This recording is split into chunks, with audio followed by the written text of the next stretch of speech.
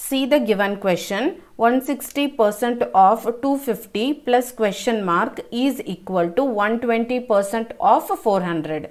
See, in the place of question mark, consider it as equal to x.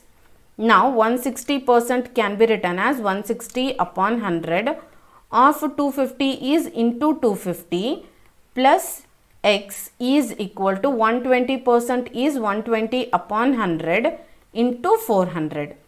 Now cancel the terms. 0 and 0, 0, 0 got cancelled and zeros and zeros got cancelled. The answer is 16 into 25 plus x is equal to 120 into 4. Now 16 into 25 is 400 plus x is equal to 120 into 4 is 480. Again x is equal to 480. Now bring the term from the LHS towards the RHS, that is 400 will become minus 400. Again x is equal to 480 minus 400 gives you the answer 80. Now the value of the question mark is equal to 80.